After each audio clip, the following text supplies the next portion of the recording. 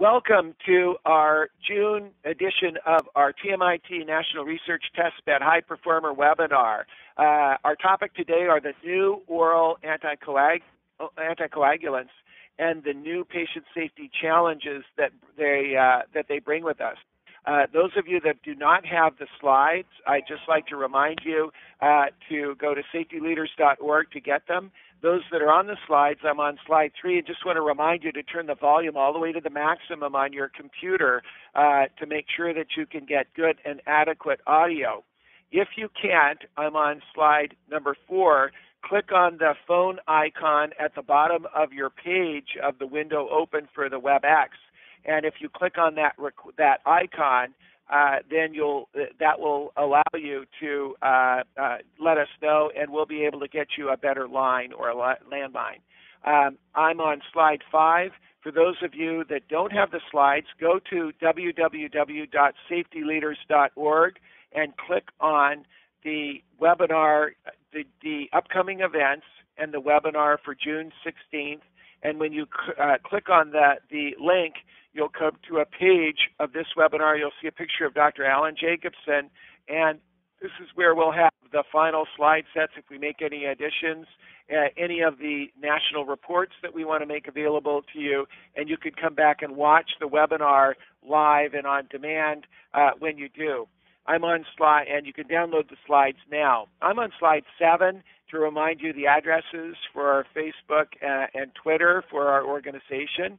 And on slide 8, I'm addressing our purpose statement and our mission. So our purpose at TMIT is we will measure our success by how we protect and enrich the lives of families and that of patients and caregivers we serve. Our mission is to accelerate performance solutions that save lives, save money, and create value in the communities we serve and the ventures that we undertake. We are on slide 9, and that is the slide of disclosure statements. And we want to make sure that you recognize that Dr. Jacobson is collaborating with a number of folks in industry, and he's been very transparent about this, and his business relationships are noted. And TMIT is not presenting any material referable to a product, service, or technology. And this new topic is a very important topic, and I think we have to work with industry to understand what's going on and the latest information. On slide 10, we have Jennifer Dingman, who is our patient advocate, who will start us off before we have Dr. Jacobson present this very important topic. Jennifer is the founder of Pulse, Persons United in Limiting Substandards and Errors in Healthcare. She has been a co-founder of Pulse, the American division. She's been a patient safety advocate with us for many years. And we're very blessed to have her. She is a published author. She's worked on a number of national committees and councils with the federal government, and has been a co-author of the NQF Safe Practices section that refers to patients and families, and was involved in each of the practices in the subsection where we address how patients and families can participate. Jennifer, would you please lead us off with a 30-second inspirational message? Hello, good afternoon, everyone. Thank you so much for being here. This is a very important webinar. It's near and dear to my heart, and I'll talk more about that later when we're having our panel.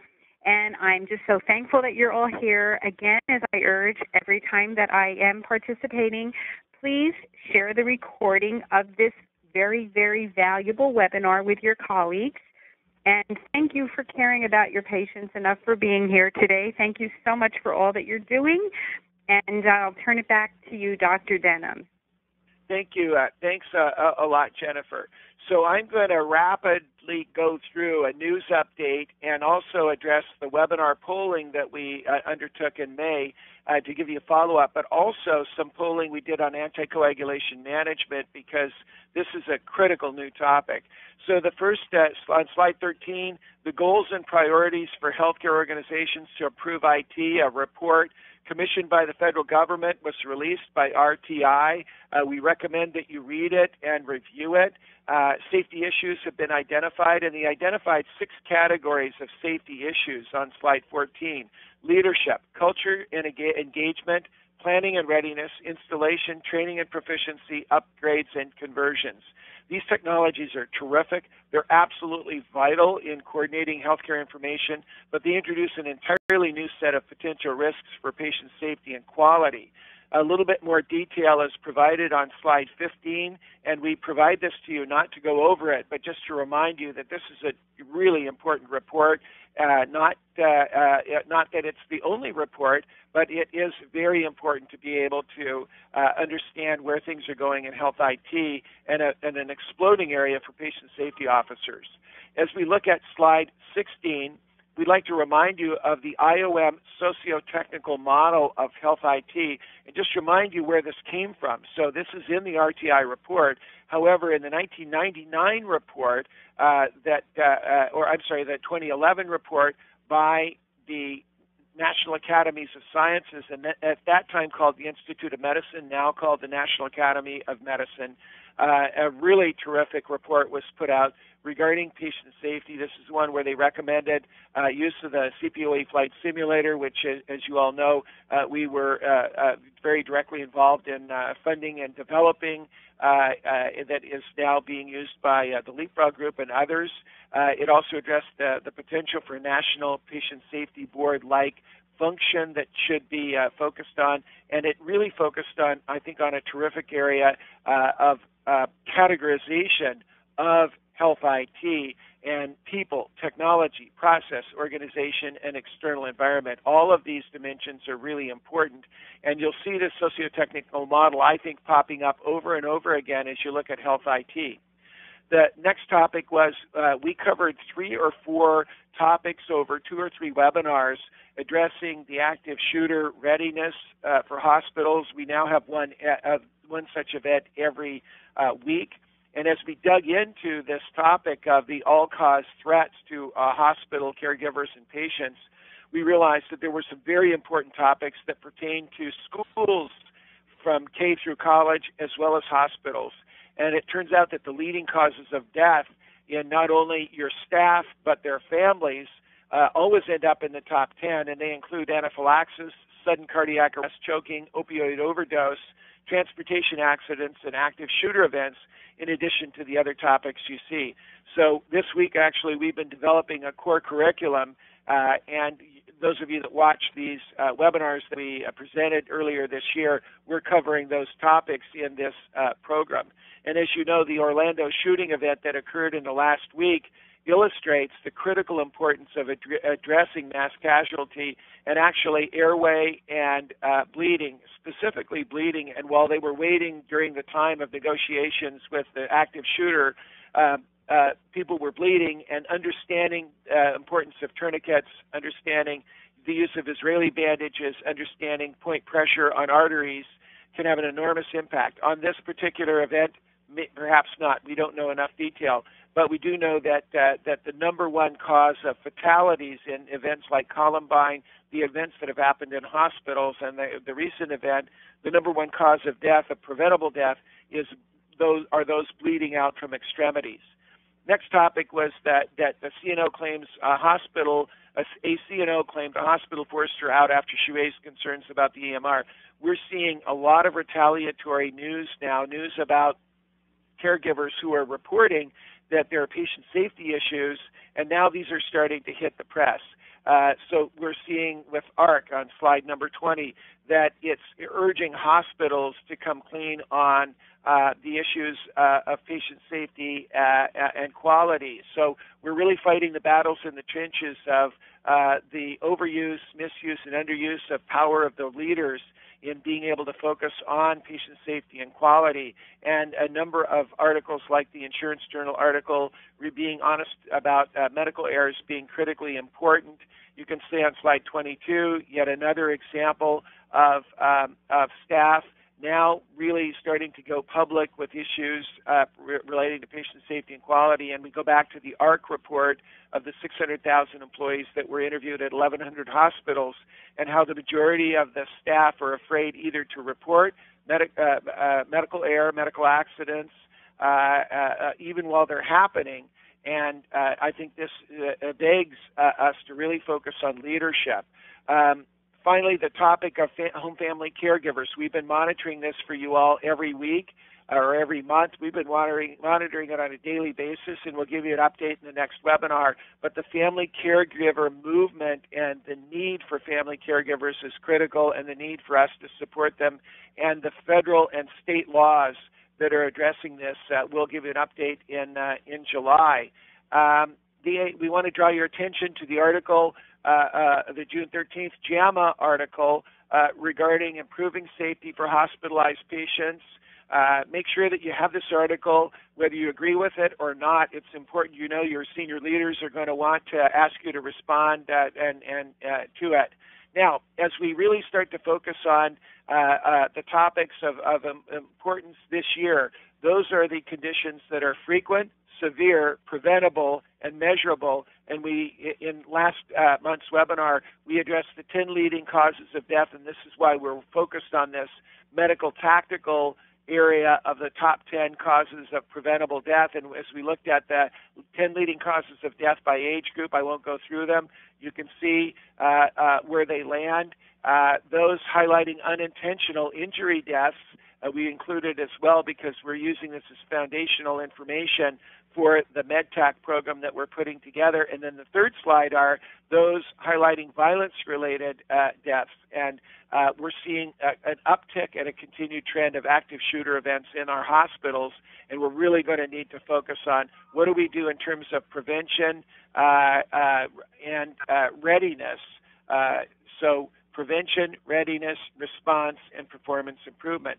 So in our anonymous polling questions last month, we asked, I would like a medical tactical certificate course to cover anaphylaxis, sudden cardiac death, choking, opioid, OD, and injury from active shooter events. 47% of you all gave it a 10. Yet we had a small group that said they strongly disagree. I'm not sure why, but this is what we got from our polling. And then kind of a mixed bag under from 6 to 9. We are building such a course, and you can see that the results are pretty strong in support of such a course, which we'll be making available. We're building it out for the scouting programs, for Girl Scouts, Boy Scouts, for healthcare organizations, for non-clinical staff, and for universities.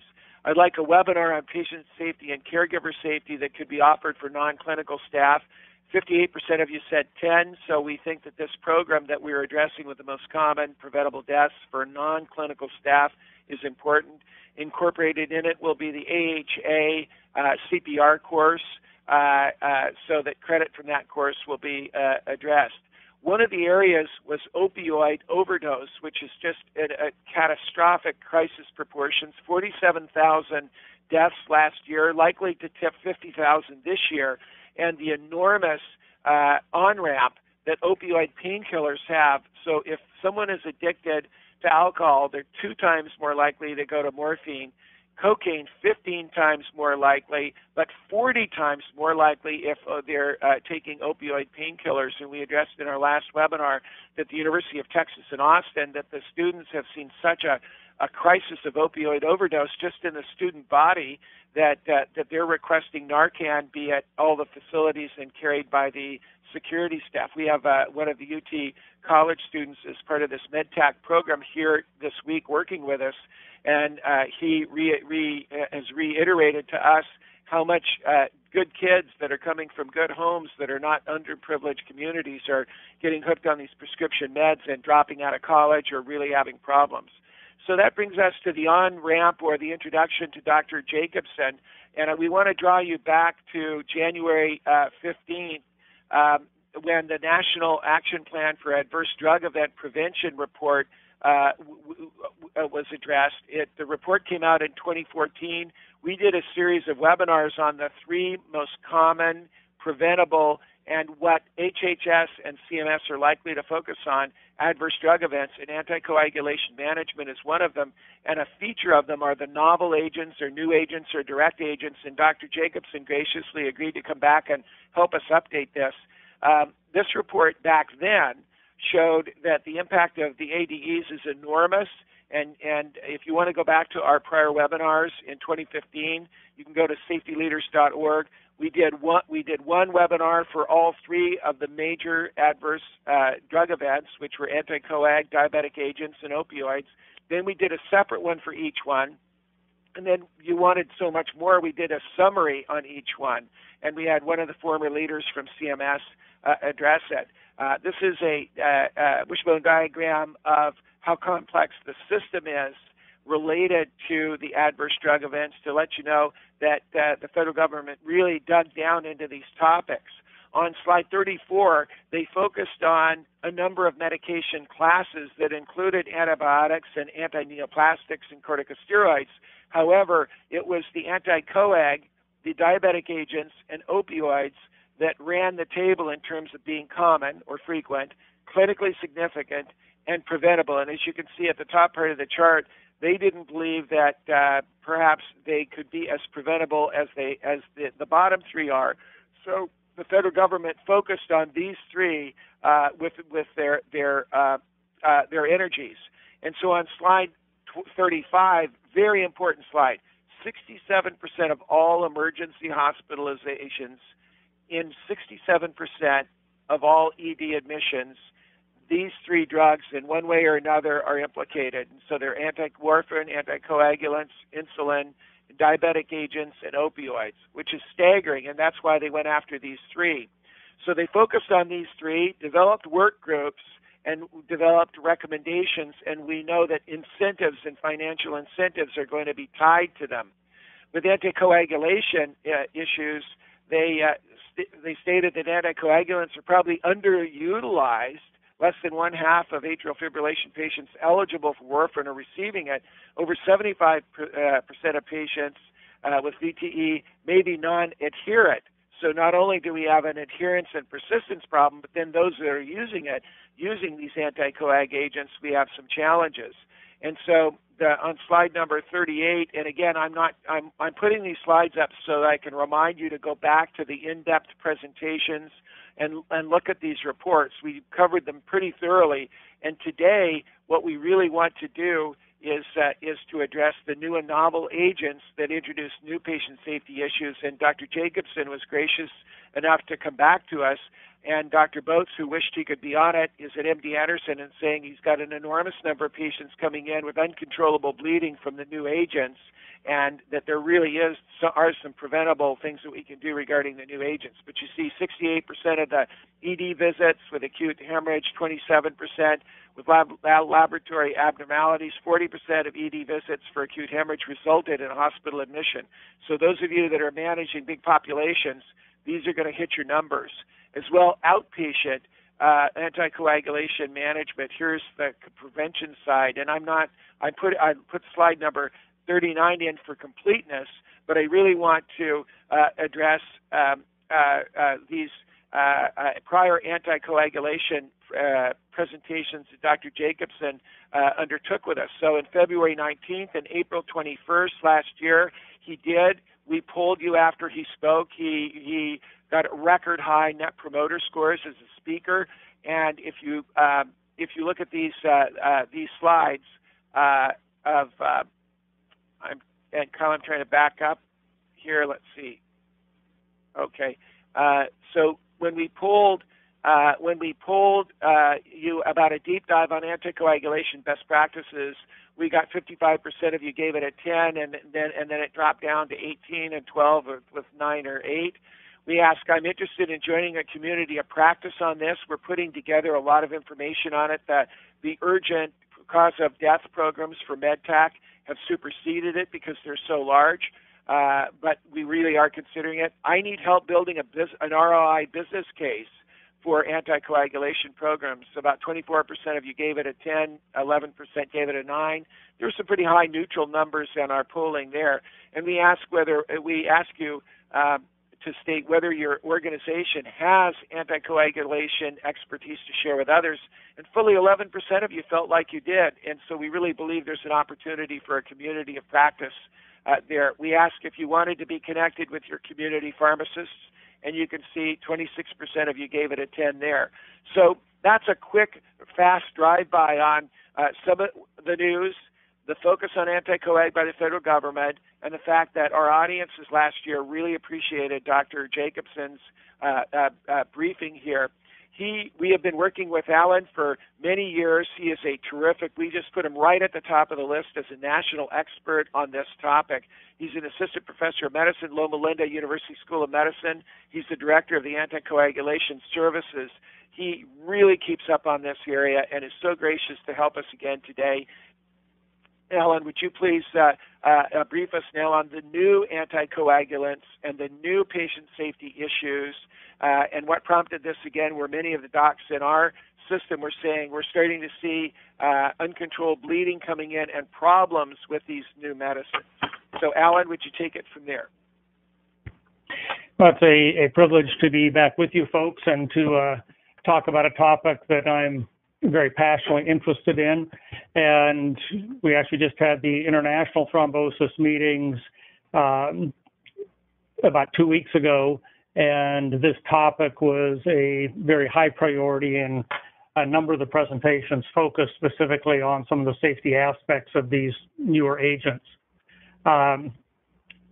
Again, we've already talked some, as was mentioned. I've been involved in 2 prior discussions where we looked at the broad spectrum of oral anticoagulants, and much of our focus, particularly in the first presentation, dealt with warfarin because that has been the most commonly used.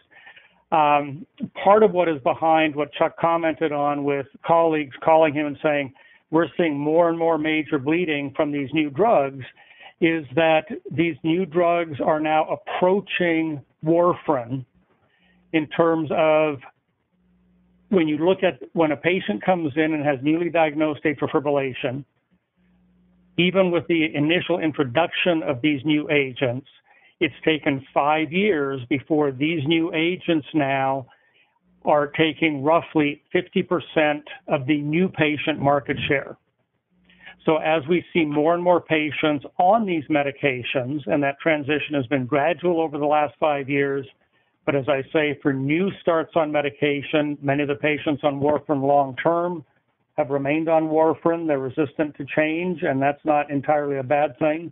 But part of our goal today is to review this and provide some perspective. As Chuck mentioned, I'm still as conflicted a presenter as I was in the past, and much of that is simply having the opportunity to work with the individuals who've actually discovered and developed these medications, and with the reversal agents that are now becoming available.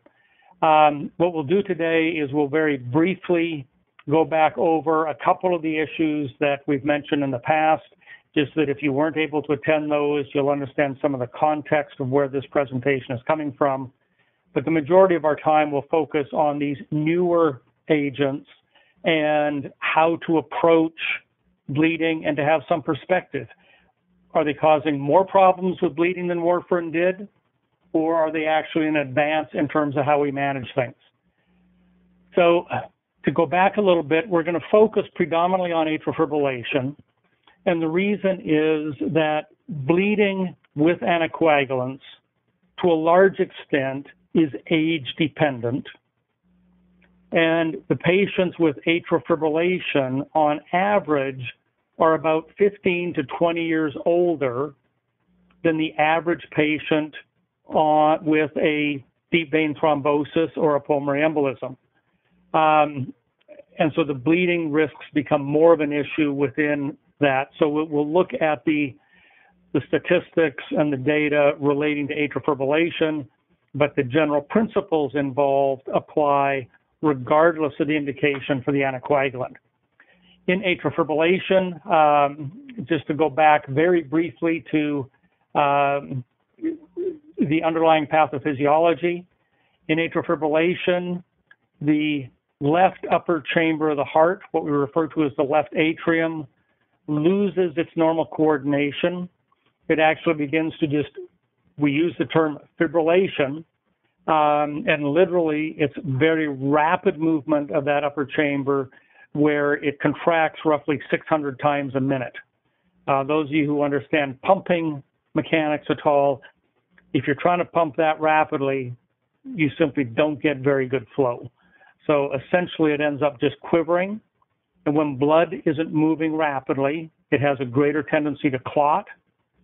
And the challenge is that all you need is a 4-millimeter clot to break loose out of the left atrium.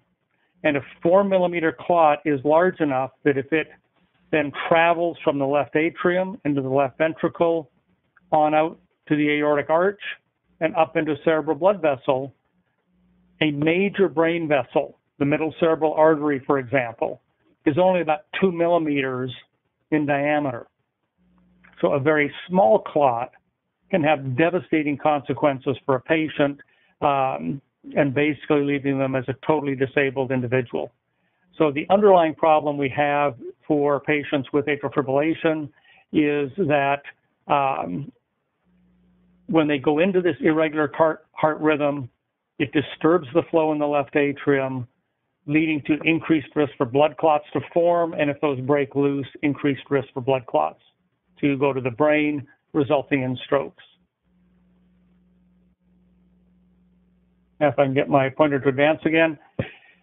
So what we've seen is that for the average patient that goes into atrial fibrillation, it increases their risk of stroke roughly 5-fold. The average older patient has about a 1% per year risk of stroke. If they go into atrial fibrillation, on average, that rises to 5%. As you can see on this slide, that will vary from study to study depending on the specific population. In some populations, it may be as high as 7%. In others, it may be somewhat lower. But that's why we say on average, it's about a 5-fold increase in the risk of stroke. This particular slide looks at the first 5 studies that we used warfarin. And at that time, we didn't know whether warfarin would work in these patients to reduce the risk of stroke. And so half of the patients would be randomized to receive placebo, and that would tell us what the baseline incidence of stroke would be.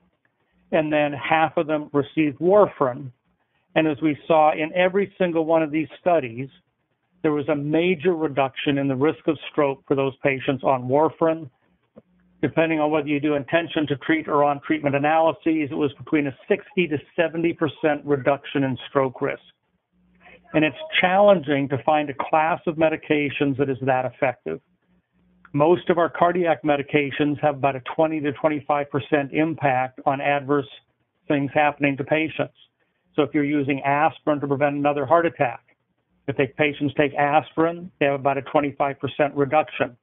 If you use beta blockers to treat patients with heart failure, you reduce adverse events by about 25%. The same thing with ACE inhibitors, lipid lowering. Many of our gold standard interventions have about a 20 to 25% impact on reducing the risk of adverse events from that disease state.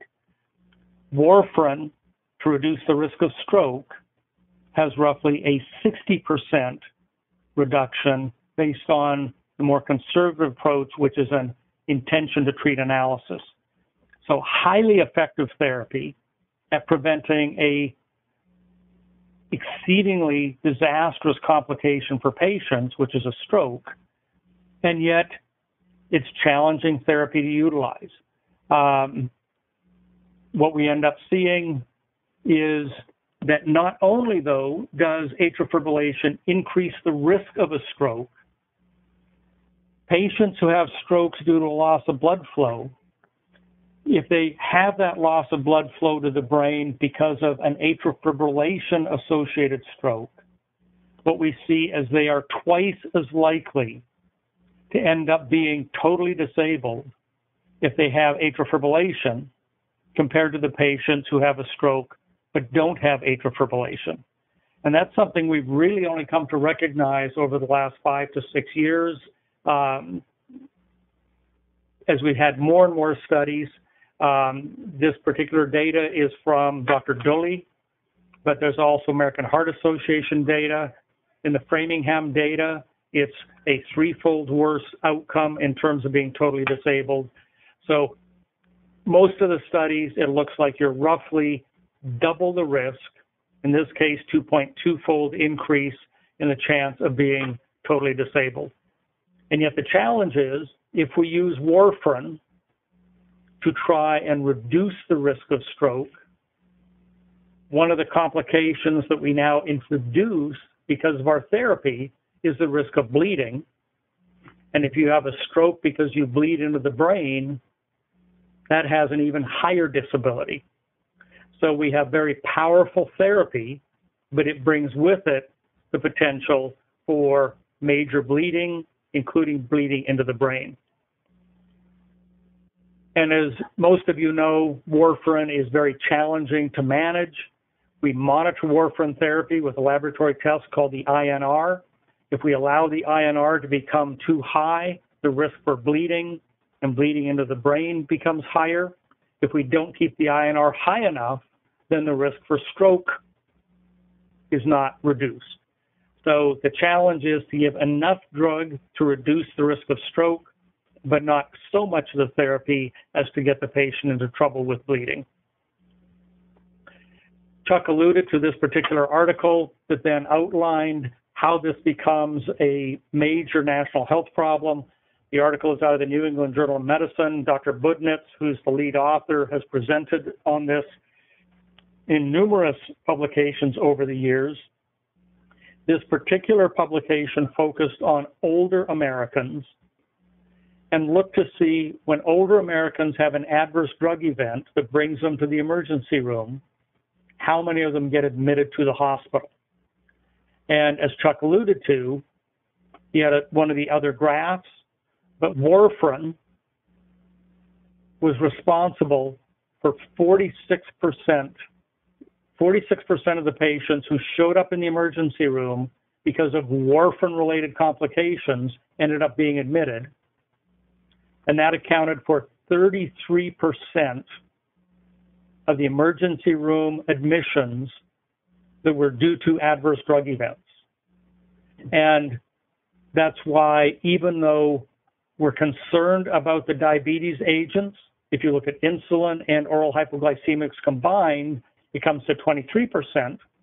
But if you add in the complications of the oral antiplatelet agents, you now have blood thinners responsible for 46% of the admissions.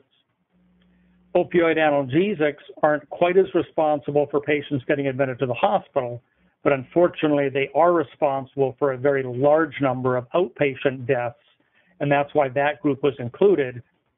These three groups of medications are the ones where it was felt that these could be more preventable errors, where some of the things we saw on antibiotics, antineoplastics, they are public health concerns for adverse drug events and for safety considerations, but the ability to impact that is not as clear as it is for the three groups. And as was mentioned, the National Action Plan for Adverse Drug Event Prevention, a federal-wide initiative working with private collaborators, going after three primary targets: anticoagulants, and specifically trying to reduce the risk of bleeding, the diabetes agents, and trying to reduce the risk of hypoglycemia, and the opioids, trying to reduce the risk of accidental overdoses, sedation, respiratory depression, and specifically with death. So we've talked about warfarin. It's highly effective in reducing the risk of atrial fibrillation-associated stroke.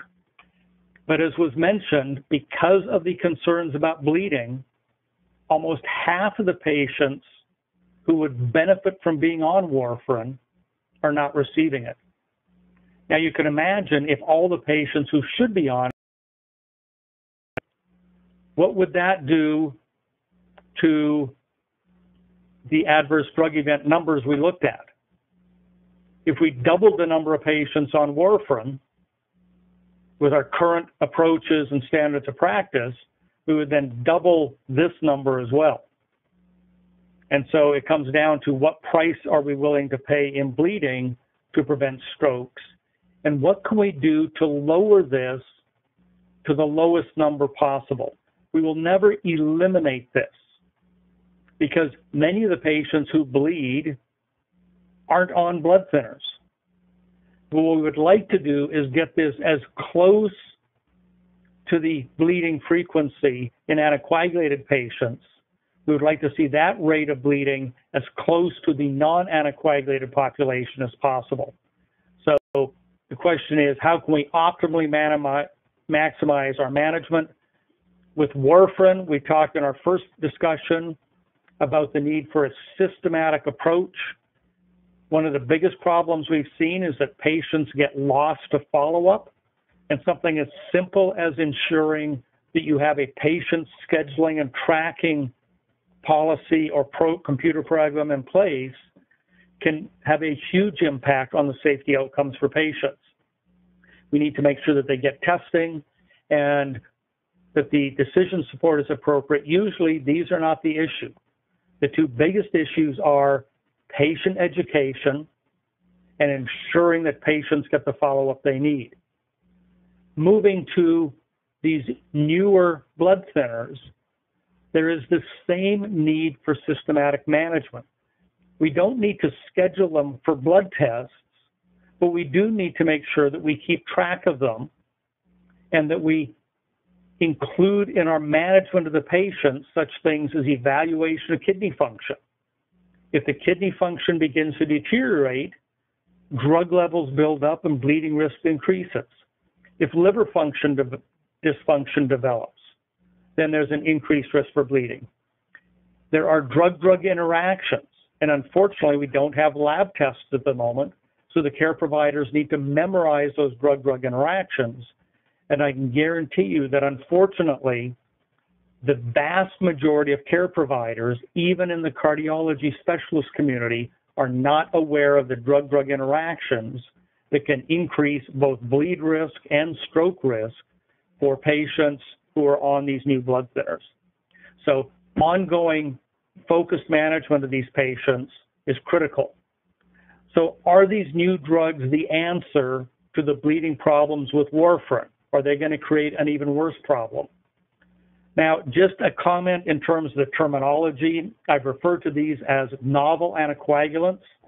We need to realize that these are now 5 years old. It's kind of hard to call them novel. You may hear different acronyms used. Many people use the acronym NOACs, which originally meant novel oral anticoagulant. So instead of warfarin, the old oral anticoagulant, we now have these novel oral anticoagulants. Now that they're not so novel, some people wanted to keep the same acronym, so they changed what it stood for to be non-vitamin K antagonist oral anticoagulants. And the reason for this terminology is that the way warfarin works is it antagonizes the effect of vitamin K on the clotting system. These agents work in a very different manner. They're not related to the vitamin K effect, and the amount of vitamin K a patient may take doesn't affect the therapeutic efficacy of these agents. So you often will still hear the term NOAC. The acronym that is actually the officially endorsed acronym by the international thrombosis community is DOAC, which stands for direct acting oral anticoagulant, because the molecules themselves are the blood thinner. They directly interact with existing clotting factors to interfere with their ability to make blood clots. And this is, again, in distinction to warfarin, which is an indirect acting anticoagulant. Warfarin by itself does nothing to the blood. What warfarin does is interferes with the liver's ability to produce the clotting proteins that allow us to form blood clots. So you'll also hear this term DOAC, and a third term that is out there is called SOAC, which personally I prefer, but that stands for target-specific oral anticoagulant. Warfarin interferes with the liver's production of clotting factors 2, 7, 9, and 10. All of the novel anticoagulants specifically target one clotting protein. So one of the agents, dabigatran or Pradaxa, targets thrombin, clotting factor number 2.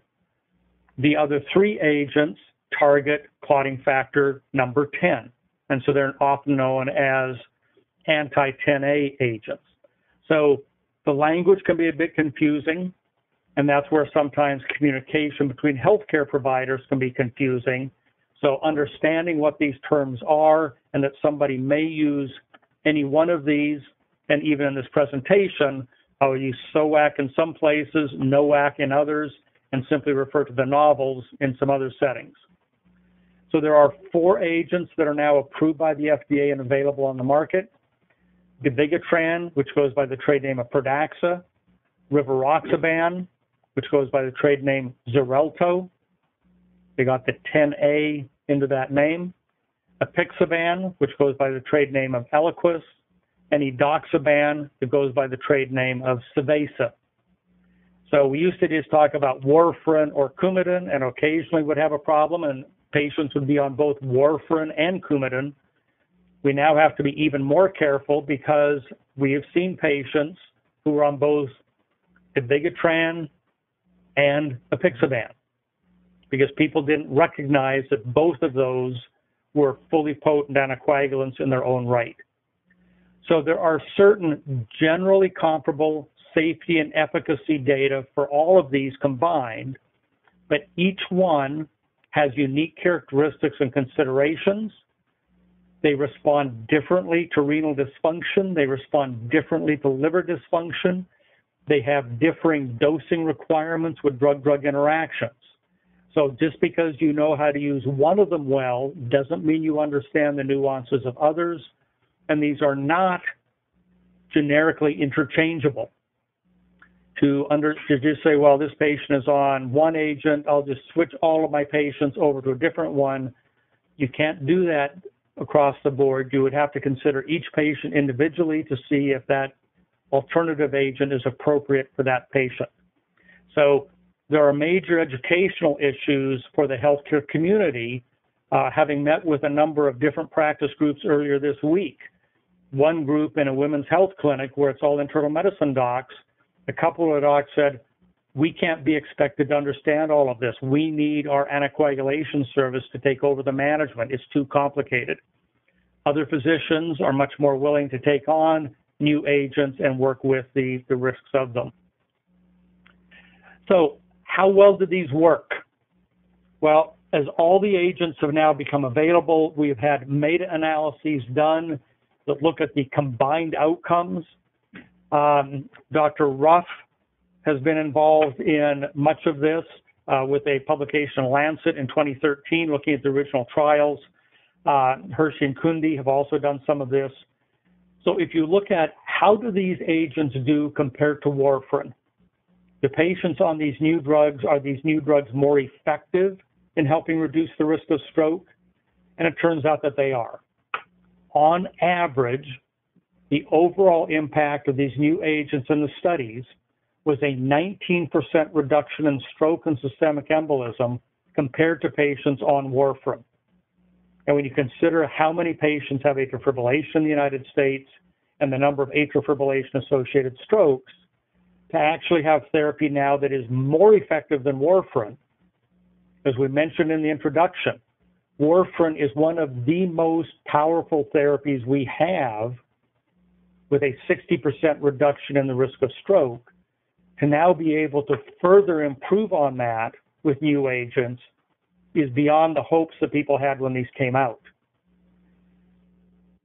Specifically, much of the stroke they reduce isn't all the cardioembolic stroke of blood clots breaking loose and going to the brain, but half of the reduction is by reducing the risk of hemorrhagic stroke. As we mentioned, warfarin is very powerful at preventing blood clots from the left atrium and reducing the chance that they will break free and go to the brain. But by thinning the blood, it then increases the risk of bleeding into the brain. On the new agents that are target specific, it's probably the target specificity that is responsible for a major dramatic reduction in the chance of a patient then having bleeding into the brain due to the therapy that is trying to reduce their stroke. and bleeding not just into the brain tissue, but also bleeds such as subdural hematomas are dramatically reduced with these new agents, and that impacts all-cause mortality. 10% reduction in all-cause mortality for the patients on the target-specific anticoagulants when they're used for atrial fibrillation, stroke risk reduction, compared to the patients who are on warfarin. So significant advances in the effectiveness of the anticoagulation. Just for completeness, if one looks at the venous thromboembolic population, the major focus was finding doses of drug that would provide the same level of effectiveness of warfarin but provide greater safety, and that was achieved. Patients on the new agents have comparable effectiveness of preventing recurrent deep vein thrombosis and pulmonary embolism, but with a 40% reduction in major bleeding. So, who bleeds more? Patients on warfarin or patients on the new drugs? If one simply looks at the incidence, we have two groups now that have done studies. This particular study looks at Caldera, and we'll look at three different types of parameters. He looked at a meta-analysis, again, of multiple studies. It included 43,000 patients on novel oral anticoagulants, apixaban, dabigatran, rivaroxaban, and edoxaban. And of those 43,000 patients, 2,158 had major bleeds for an incidence rate of 5%. In those same studies, warfarin was used as a comparator. There were 29,911 patients in the warfarin arms of these trials, 1,826 major bleeds, incidence rate 6.1%, an 18% reduction in major bleeds. So with the new agents, even though the ER physicians will now be seeing more major bleeding due to the new blood thinners, patients are less likely to have a major bleed if they're on one of these agents. The reason the ER docs are seeing an increasing number is because there's increasing numbers of patients receiving these medications. If we then look at what is the incidence of fatal bleeds. So on this prior slide, we looked at what was the chance of a major bleed, which includes the fatal bleeds, but it's also patients who needed to be hospitalized or needed a blood transfusion. So severe bleeds and or fatal bleeds. If we only look at the fatal bleeds, there were 121 fatal bleeds for the novel anticoagulant patients, incidence rate of 0.28%. For the vitamin K antagonist patients, warfarin patients, 152 fatal bleeds, so a 47% odds reduction. So with warfarin, you are more likely to bleed, and if you bled, you are more likely to end up dying from that. And so looking at the actual case fatality rate for the patients who had major bleeds, 121 of those were fatal for the novel anticoagulants, a 5.6% case fatality rate. Vitamin K antagonists with warfarin, it was higher, so a 32% reduction. If you had a major bleed on a novel anticoagulant, you were 30% less likely to die from that bleed compared to the patients on warfarin who had major bleeds. Now, one of the other evaluations of this, a group from the Hamilton area, close to Toronto up in Canada, Mark Crowther was the senior author. Slightly different patient populations. You'll notice that when you look at the case fatality rate, he had a different population, so had somewhat higher numbers, but very similar 30 to 31% lower case fatality rate for patients on the newer agents compared to warfarin. And yet, what this group did was then looked at what is the fatal bleeding per 100 patient years. which is probably overall one of the better numbers to look at. And there was roughly a 50% reduction for the patients on the novel anticoagulants compared to the patients on warfarin. So we will see more bleeds. There are patients who will have bleeds that are bad enough to require hospitalization. There are patients who will have bleeds that are bad enough that they need transfusion. And there are patients who will have bleeds that are severe enough that they will not survive that bleeding event. But going by the study data, that utilizing the novel agents offers a significant improvement in the safety and the chance of surviving a major bleed if it occurs. So the bottom line, major bleeding events are more frequent and more likely to occur for patients on warfarin than for patients on the new target-specific agents, even in randomized studies. And that a patient who has a major bleeding event while on warfarin is more likely to die from that event than a patient on a target-specific agent. And this is even in the absence of a reversal agent. So with warfarin, I have many doctors that I talk with, and they say it is unethical to use these new drugs if we don't have a reversal agent. I can reverse warfarin. Well, even with the ability to reverse warfarin by giving vitamin K, by giving fresh frozen plasma, by giving transfusion, in all of these studies, we had the ability to do that with warfarin, and being able to reverse warfarin and not having a specific agent to reverse these novel anticoagulants, these target-specific anticoagulants, we had less bleeding on the new agents, and patients were more likely to survive the bleeds. So, bleeds still happen. What do we need to do? The biggest thing we need to do is find where the patient is bleeding and fix the leak. Patients rarely bleed only because of the blood thinner. And that's why it is older patients who are more likely to bleed, because they have the medical conditions that put holes into blood vessels. They have things like colon cancer. They have diverticular disease. They have colon polyps. They get stomach ulcers.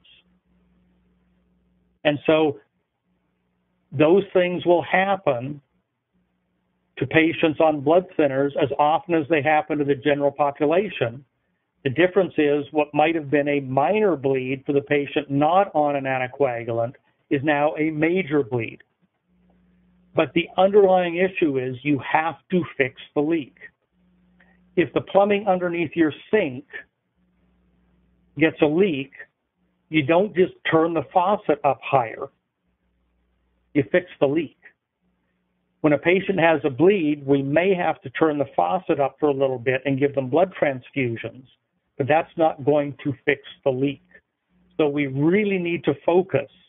And even when we get to reversal agents, that is supportive, but don't forget to call the specialists, whether it's the gastroenterologist, the surgeon, the interventional radiologist, who can take care of the primary underlying problem.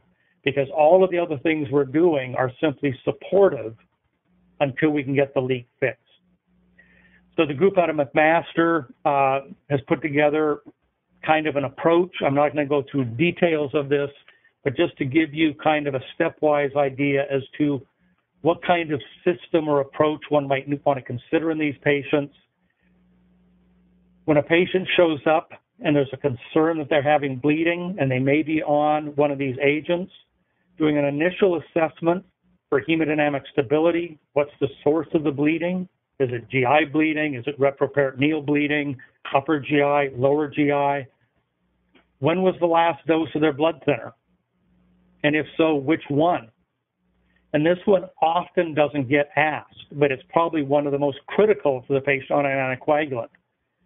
If the patient is on a once-a-day anticoagulant and they now come to your ER at 6 in the evening and they take their new anticoagulant at 8 in the evening, they may now be 24 hours since their last dose and have very, very low levels of the anticoagulant in the system, and the anticoagulant may not even be contributing to the bleeding. We also have patients who've been prescribed anticoagulants who never picked up the prescription. So just because the chart says the patient was prescribed one of the new anticoagulants, don't always assume that the patient has actually been taking it. We also need to look at such things as renal function, possibly liver function. Have those changed? If the patient now has acute renal failure, he may have built up very high levels of the drug. If the patient was started on a new medication that causes drug-drug interactions, they may have very high levels of drug, or on the other hand, unfortunately, they may have very low levels of drug. So based on this initial assessment, one can then risk stratify the patient. If it is a minor bleed, it may look major, such as some of the nosebleeds and some of those things, or even blood in the urine.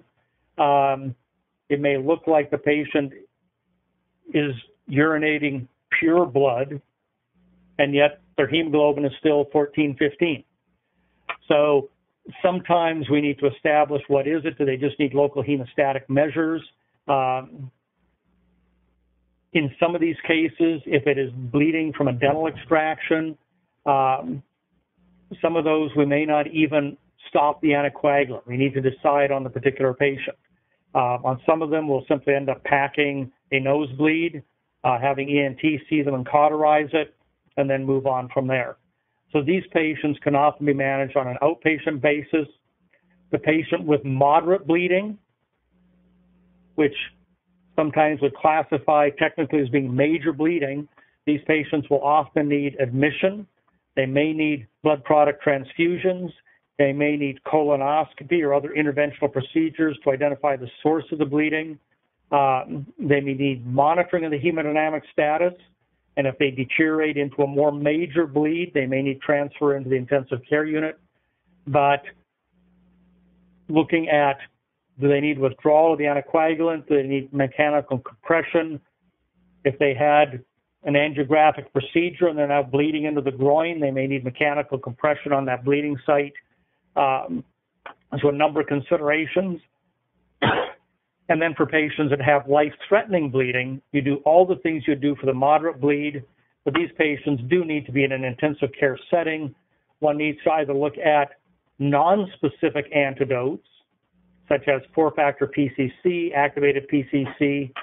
We do have one specific reversal agent available now, idarucizumab, can be considered for patients who are on dabigatran or Pradaxa, and Dexanet is a specific reversal agent for the 3 anti-10A agents that is in development.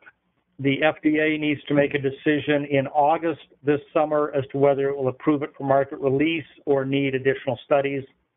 And there's other adjunctive therapies that can be considered, desmopressin or antifibrinolytics.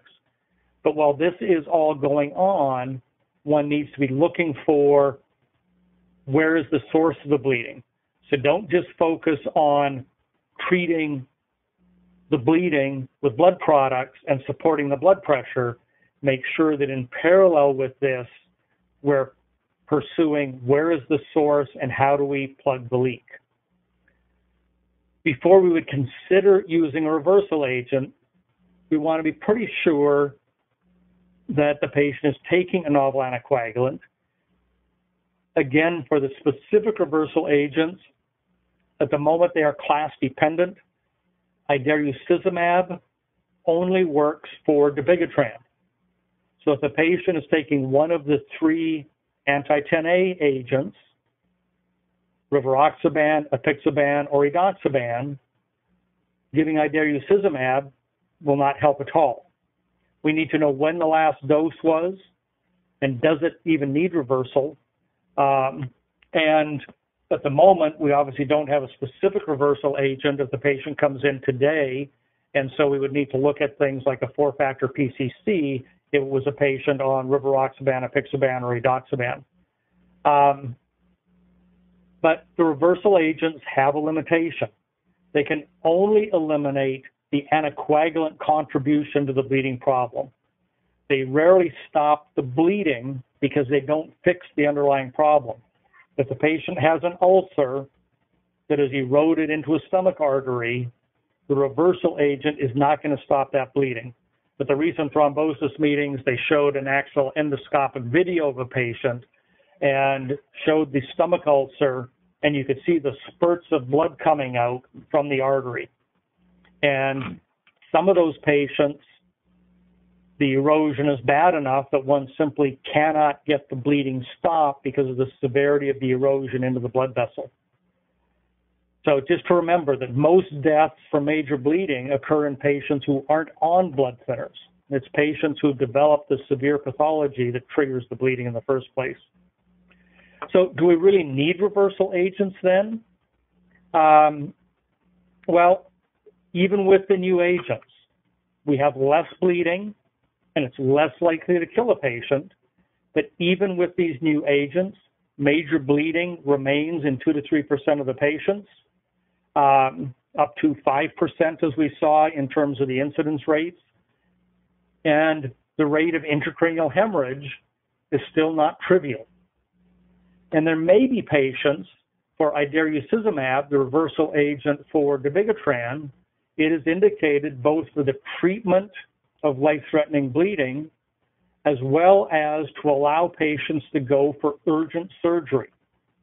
So if a trauma patient comes in and they took their Pradaxa or dabigatran 2 hours before coming to the ER, they now have full dose anticoagulation. In those patients, by giving idarucizumab, which can be given within 10 minutes, if that's a trauma patient, you can give them the idarucizumab, and within 10 minutes, they're ready to head off to the OR with essentially no drug left on board. So very rapid acting. And Dexinet works a little bit differently, is not yet approved, so we don't know what settings that will be approved for. So the future is going to be exciting. We will learn more about how to manage these novel anticoagulants. We'll be looking at new indications. We may be able to develop lab measurement, which may help us on certain patients, identify patients at higher risk for bleeding because of inappropriately high blood levels. And we'll continue to explore the boundaries of reversal. And each one of the national meetings at the moment, we end up having people who say, well, here's how we're using it in our setting.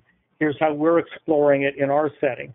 How will this work in patients going to surgery? How can we use Andixinet? And it will be exciting because, believe it or not, even though we're talking about the novel anticoagulants, there's a novel group of novel anticoagulants that are already on the horizon and in phase 1 testing that are anti-factor 12 and anti-factor 11 agents. So the anticoagulant issue will stay around. So TMIT is they want action. So what action can you consider taking when you leave here? And the things that I think you need to look at, much of what we did was to try and give you perspective that even though you see there's increased rates of bleeding, increased numbers of bleeding patients coming to the emergency room, that's not entirely a bad thing because it means more patients are being managed with the drugs that overall have less bleeding than if it stayed on warfarin. But as we've seen, even with a 20% reduction in major bleeding, that wouldn't get it less than insulin in terms of adverse drug events. So what are the things you need to be able to do? Well, one of the biggest issues is making sure that patients understand. It's amazing the number of patients who haven't really had a good discussion that this new drug to reduce their risk of stroke is a blood thinner and will increase their risk of bleeding. Now, it might get mentioned in 15 seconds of fleeting passing, but what every patient should be hearing, and if you have a hospitalized patient, to look at your patient education program.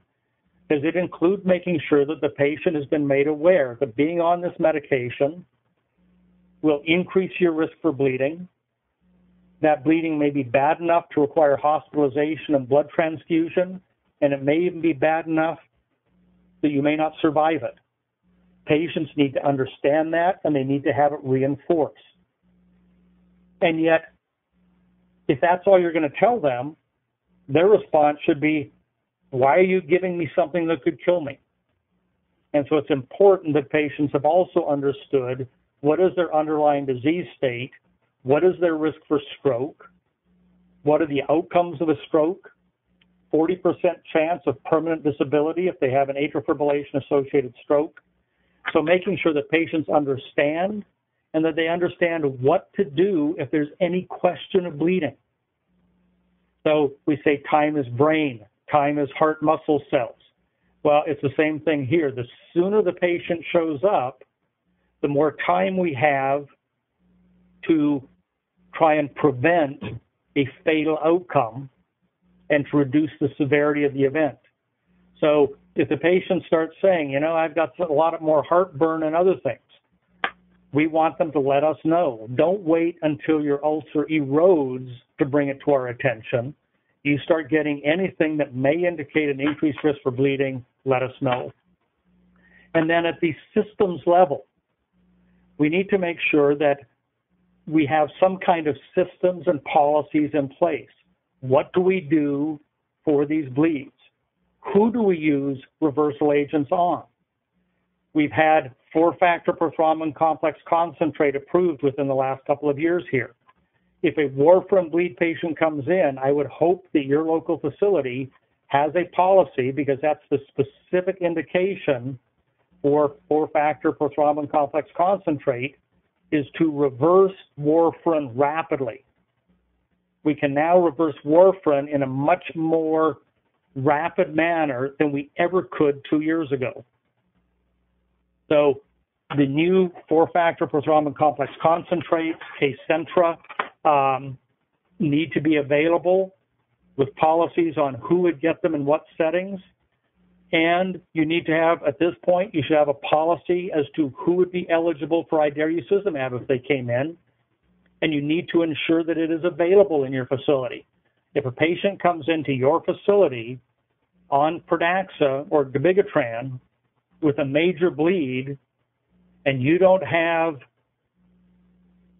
availability of the specific reversal agent, and that patient ends up with a fatal event, there's going to be a lot of questions asked after that, because we now have modalities that are continuing to improve. So making sure that your medical staff understands, that your ER staff understands, that they know how to give the agents. Idarucizumab is currently available. We will likely have Andexanet before the year is out, probably within 3 to 4 months. And there's enough information available for people to know. But again, with Andexanet, it works on all 3 of the factor 10A inhibitors, but with different doses. So you can't just say give Andexanet. You need to know which anticoagulant is the patient on. Do I give a standard dose? Do I need to give a double dose? How long do I need to run an infusion? So each one of the 4 target-specific anticoagulants has different nuances, and the reversal of each one with the new reversal agents will have different approaches. So even with the new agents, safe and effective anticoagulation still requires competent management, including education. It's not just that we need reversal agents. We need to educate our medical staff on how to utilize them and to have systematic approaches to patients who come in with bleeding, and we need to educate the patients.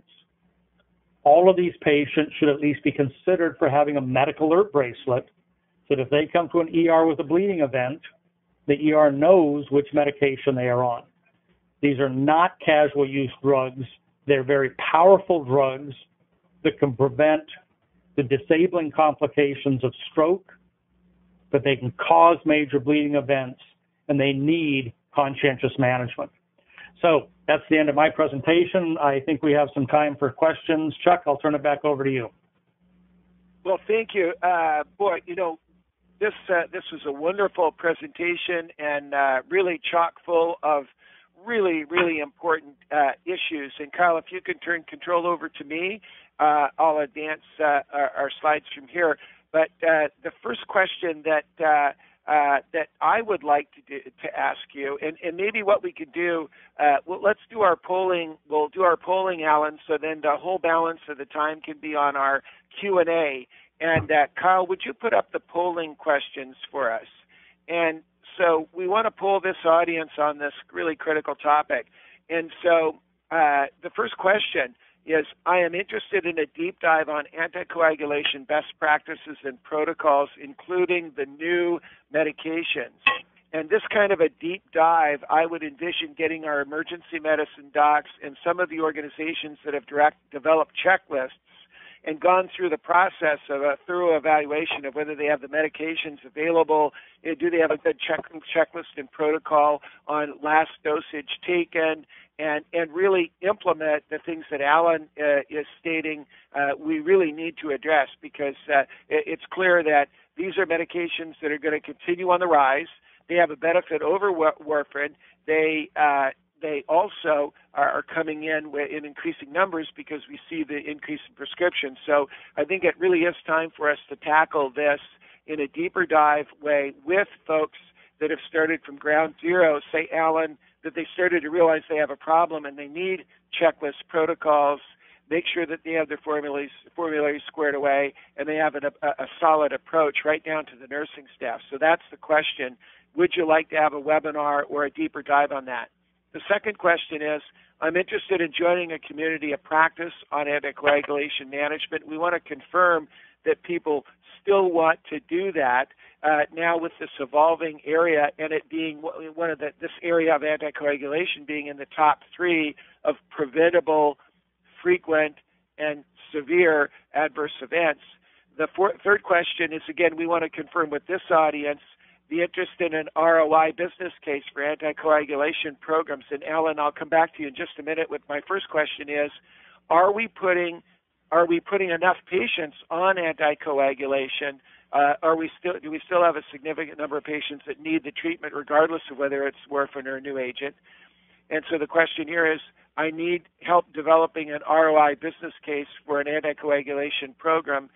And this ties back to big populations. Now that we're doing population management, we really need these programs in place. In the old days when we didn't get paid for an anticoag clinic, people would argue against it. Now I would argue for it because of the cost of managing these cases.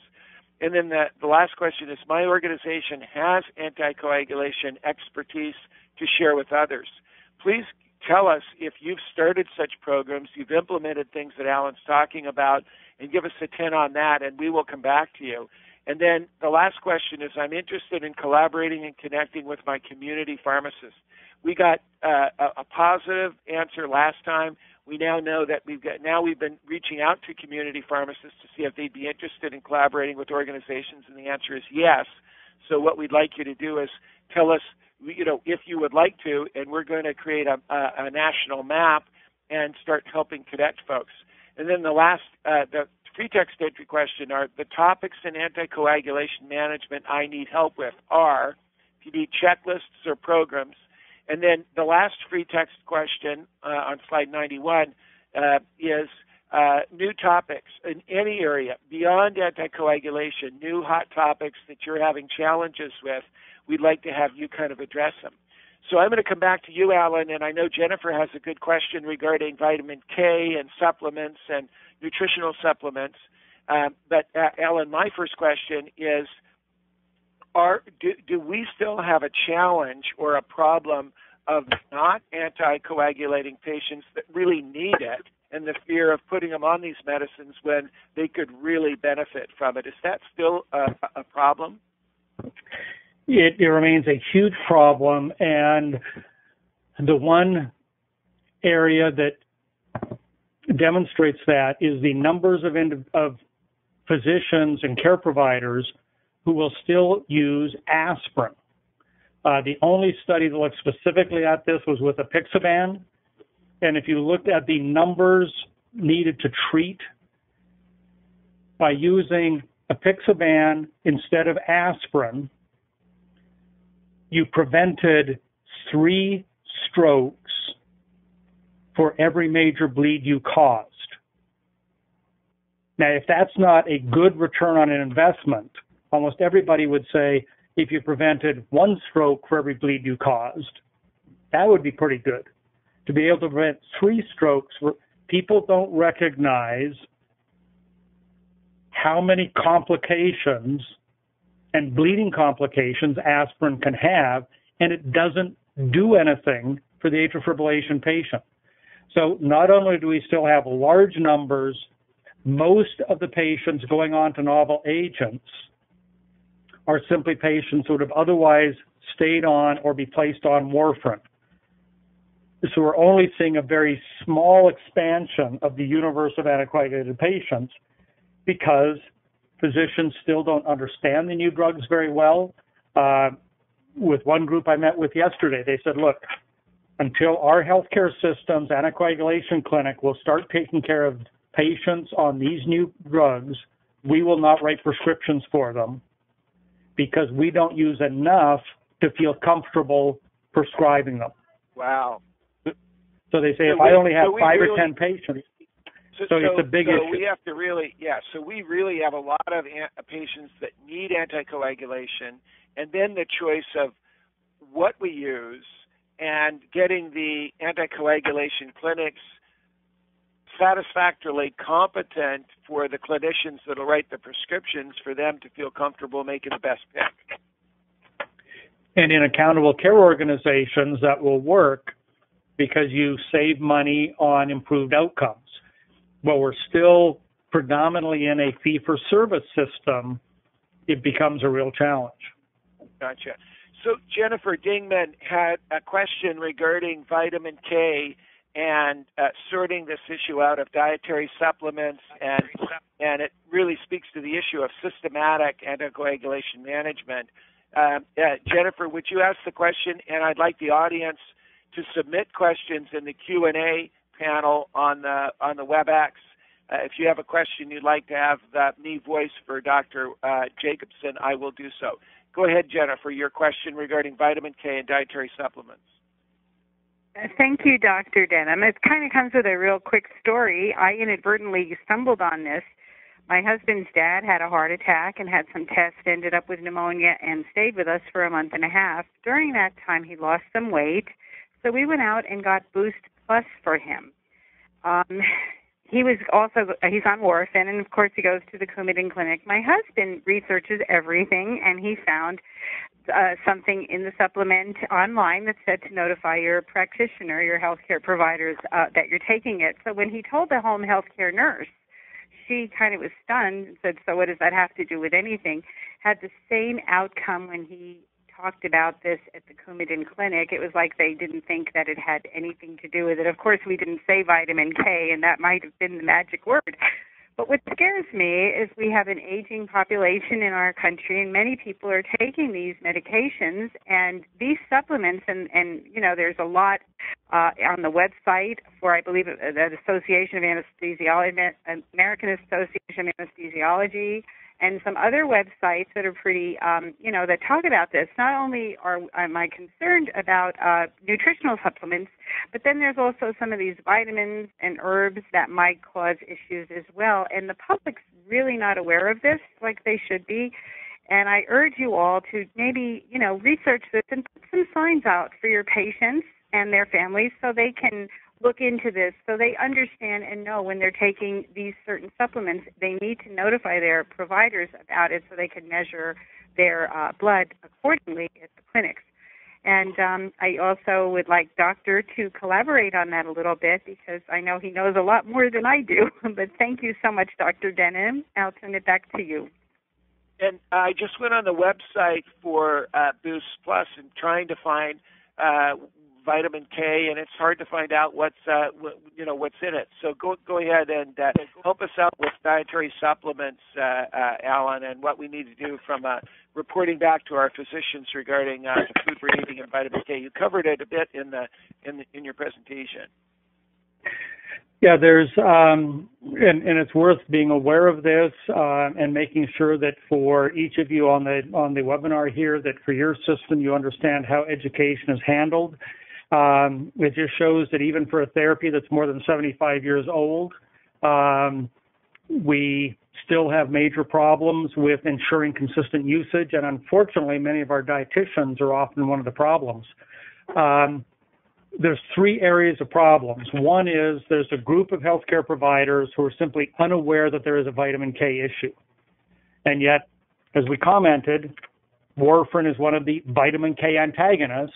That's how it works. The more vitamin K a patient takes, the higher dose of warfarin they will need.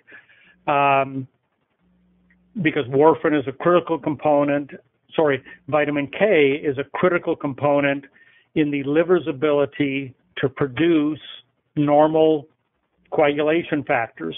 Factors 2, 7, 9, and 10 are the vitamin K dependent clotting factors. And so if a patient doesn't have some vitamin K, they may actually develop bleeding. But we have a number of healthcare providers who are unaware of that.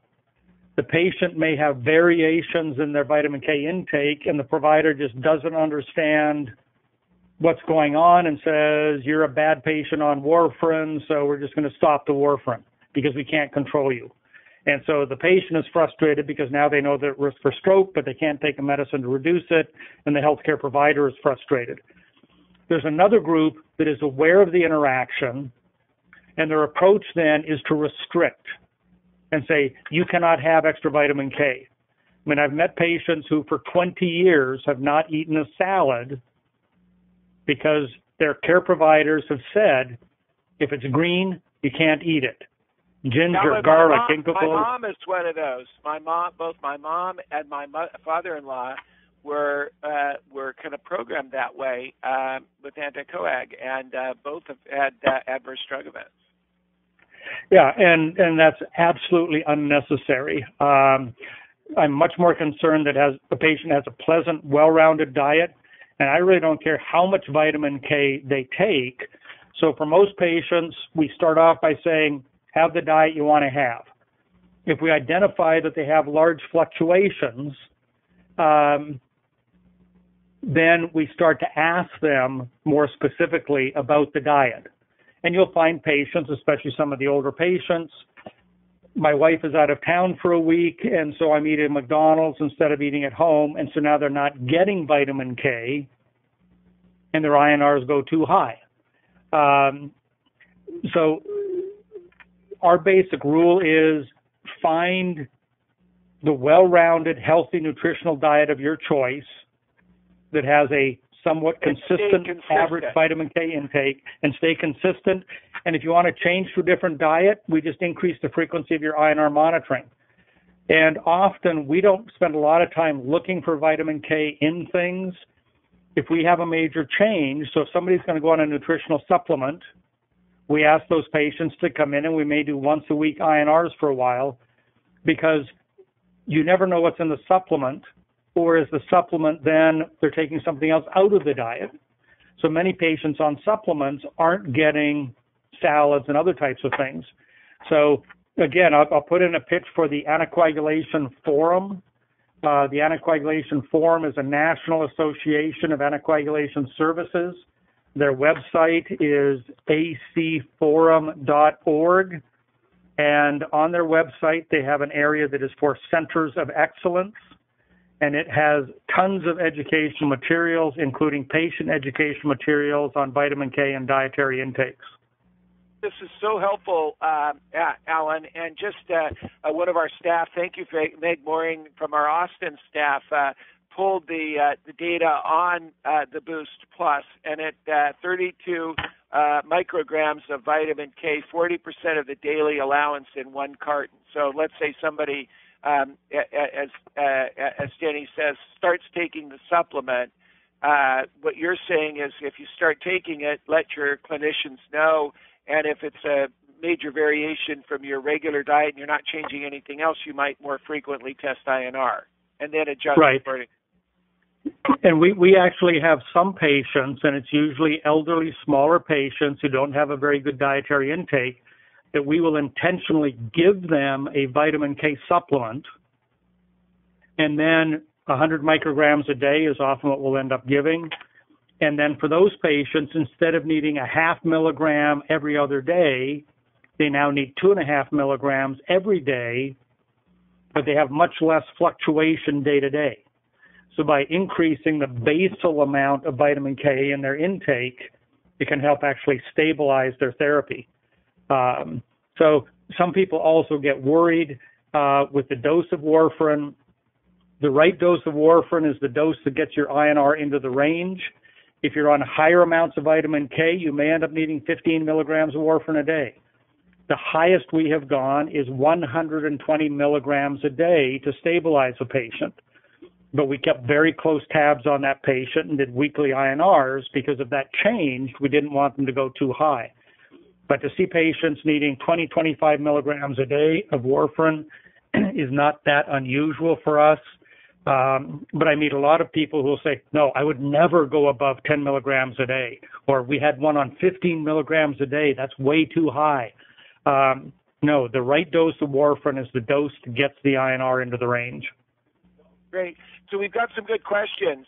I'm going to run through them quickly because we've got about 5 and we can go a few minutes over. Is there a risk assessment tool like HSBLED, HSBLED, we could use with the DOACs?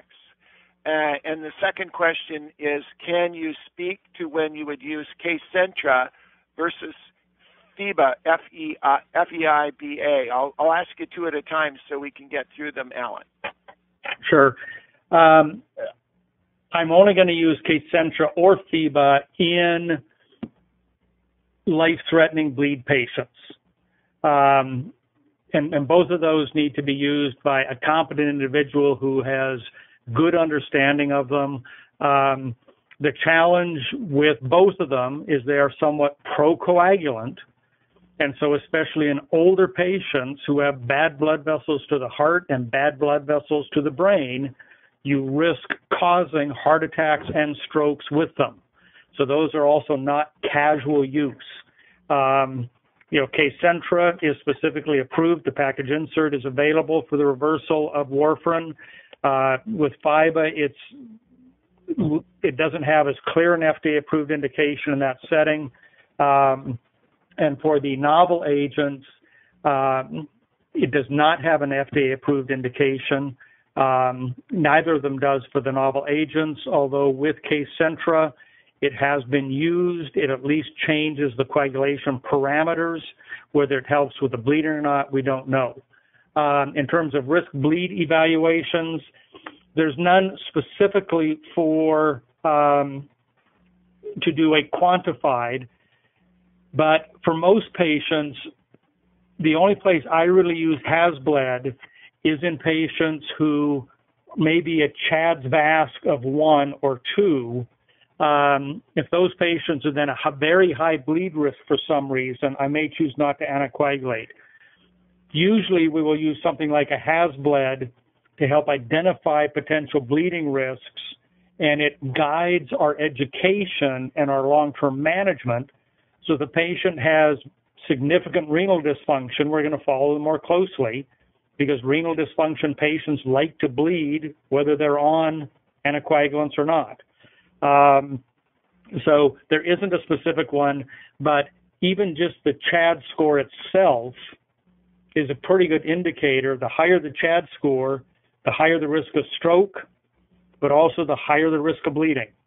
And unfortunately, because we are so afraid of the bleeding, we then say, well, even though you're some of the highest stroke risk patients, we're not going to anticoagulate you because we don't want to take the risk of bleeding. And I think that risk of you don't get sued for a clot, but you might get sued for a bleed is still in the back of people's minds. The next question is from Linda Ball. You mentioned that some of these agents should not be used in reduced renal function. Should dialysis patients be on any of the new anticoagulants, whether or not they have atrial fib? Again, this is where you very much need competent staff and to look at individual facility policies. For 2 of the agents, the package labels have been adjusted. In the past, 3 to 4 years ago, the label said if the creatinine clearance, Cockcroft-Gault, drops below 15, do not use these agents. The labels have now been revised for 2 of the agents to say we have no prospective human data, but based on pharmacokinetic modeling, you may end up using this in patients on dialysis. So it is agent specific. So important and to really follow that. You need to follow closely, and it's something that continues to evolve pretty rapidly. So again, the dialysis patients like to get into trouble no matter which agent they're on, including warfarin. So that's an area that continues to change. So if you see a dialysis patient on one of the target-specific agents, that may well be the most appropriate therapy. So 2 years ago, we would say that's a contraindication. Today, we would say that may be the least worst choice. Gotcha. We're right at our cutoff, and I'm going to indulge our audience.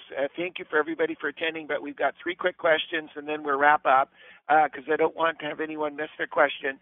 Ellen Keith asked, cardiology in our institution has started using apixaban 2.5 milligrams twice daily when patients meet all 3 dosing criteria. Can you comment on that? And the second question is genetic selective patients who metabolize. So there are patients with certain genetic conditions who metabolize warfarin differently. Can these DOACs be affected by this? And then I'll ask you the last question.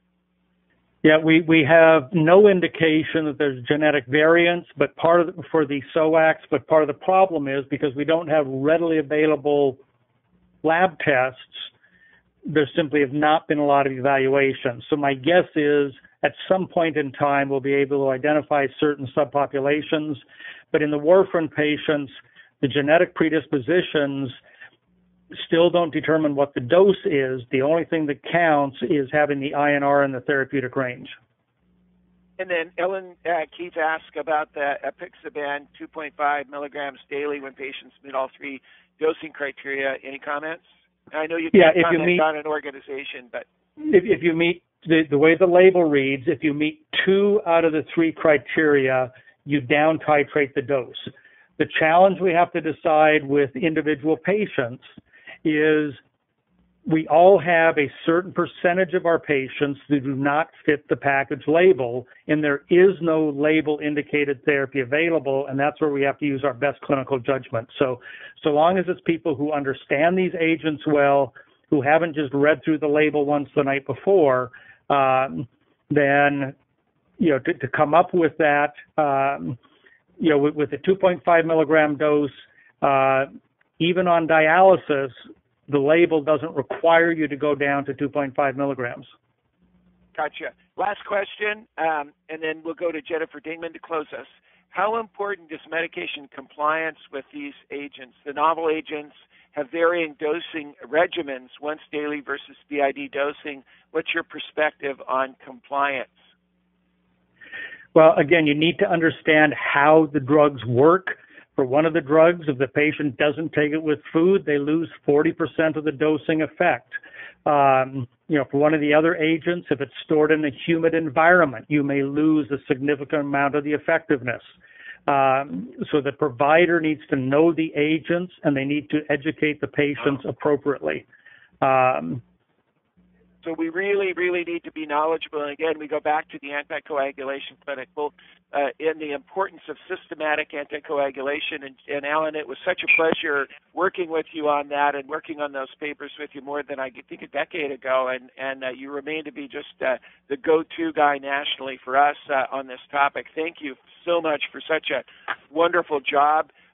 Thank everybody for hanging in there for an extra couple of minutes.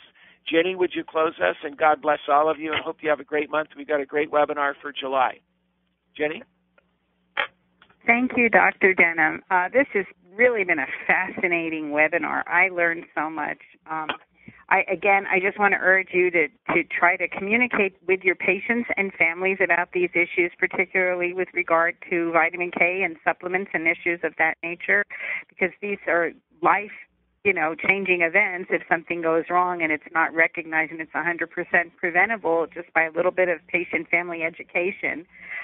Again, thank you so much, Doctor, for your wonderful presentation, both of you, and thank you again for everyone being here, and God bless you all.